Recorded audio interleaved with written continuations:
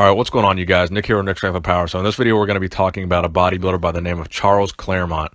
Now, you guys seem to enjoy the videos I make about bodybuilders that have kind of been forgotten. And this guy has kind of been forgotten about due to his relatively low placings later in his career in the IFBB. He never really placed that well in the Olympia or really in any big major shows. So for that reason, he really hasn't been talked about that much. So Charles Clairmonte was famous in the 1980s and the 1990s for having one of the most aesthetic physiques of all time. His V-taper and his small waist was just simply one of the best. And he's really had that ideal classic physique. He had nice big biceps, nice small waist, nice wide shoulders, and he had that crazy V-taper effect going on stage. And in addition to that, he was 6 feet tall, which gave him an even better V-taper because the height really just kind of emphasized the effect. So this guy was also a 4-time Mr. Universe champion, and he is from England, and he was actually a paratrooper in the British Army prior to becoming a professional bodybuilder. So his contest history includes the 1985 European Championships, which he won. He also won the 1986 Mr. Universe, the 1988 Mr. Universe, the 1989 Mr. Universe, and the 1990 Mr. Universe. He would also win the 1990 NABA World Championships.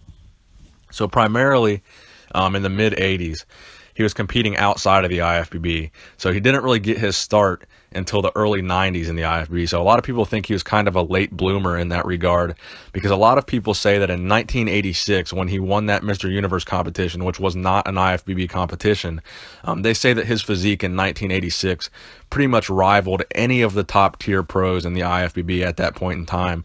So a lot of people say had he gone to the IFBB immediately after winning that 1986 Mr. Universe, he would have done some serious damage in the pro ranks of the IFBB in that time period.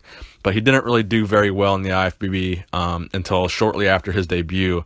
So 1993 was this guy's best year in the IFBB. So he won in the 1993 England Grand Prix.